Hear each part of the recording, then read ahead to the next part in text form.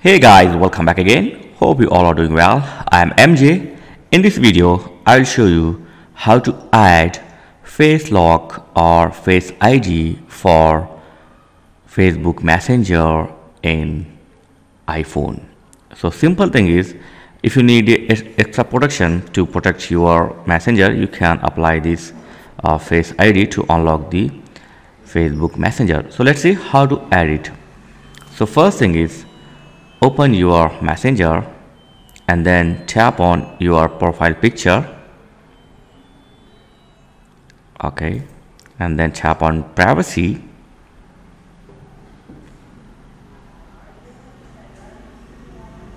Now tap on app lock. Here, if the face ID is turned off, then turn on it. Okay, when you turn on it, it will ask to when you want to apply the face lock, after I leaving the messenger, or 1 minute after leaving, 15 minutes after leaving, and 1 hour. So I want to apply after I leave the messenger. So check on it and tap the back. Okay, back again, and then tap on done. That's it. Now your face ID is applied to your messenger. So from now, when you open your messenger, it will ask to your face ID.